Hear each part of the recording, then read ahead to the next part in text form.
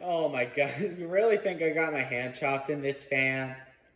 Today I am going to show you guys the perfect Halloween gruesome prank to show your family. Yeah, this looks very creepy. This looks like a thing for Halloween. So yeah, it's with a fan, and yeah, this is a perfect project for fan fanatics or really anyone. And yeah, if you know me and you watch my videos for a long time, you know I am very interested in fans and that stuff. So yeah, I'm going to show you guys how to do this perfect Halloween gruesome prank. And yeah, it's very simple, it doesn't take you too long. And it's, I believe, only 4 or 5 things. I'm not really too sure anymore. But yeah, I'm going to show you guys how to do this gruesome, scary, horrifying prank. But yeah, let's get started. Alright, and to make this cool prank, I'm going to be using this Superior electric fan. You know, this fan makes all kinds of creepy noises anyway. That would be the perfect fan for this tutorial. You're going to need red spray paint. I believe they sell these about $4 or $5, I believe. And yeah. And depending on how your fan comes apart, you may need some tools that you'll need. I just need to use a screwdriver because how the grill comes off is by these 4 clips. They just come off and just press down. Takes the grill off, and then there's a set screw in the blades, wherever it is. Yeah, it's right there. Camera might not be able to focus in too good, but you can see there's just one screw right there.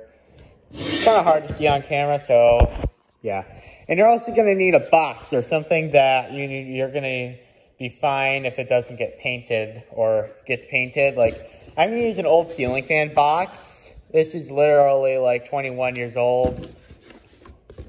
I got this new in stock. I just need to get the blades on that fan. So yeah. Without further ado, let's start this prank.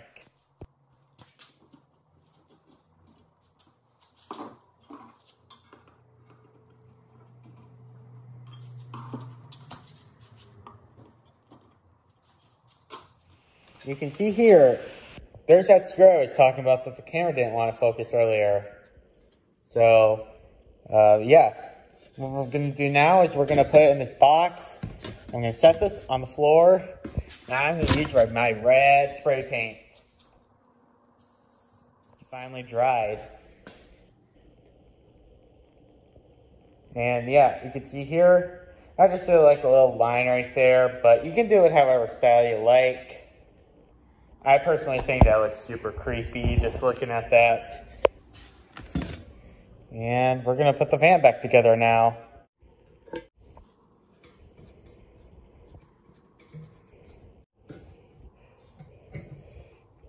Alright.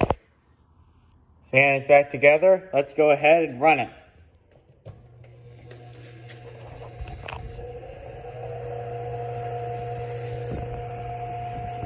And also, this fan also makes super funny noises too for the Halloween spookiness too. It makes a super creepy noise when it stops. Not always, but sometimes it does. But boy, that thing looks intimidating in person. It may not look too much on camera, but boy, it is in person. Let's unplug it.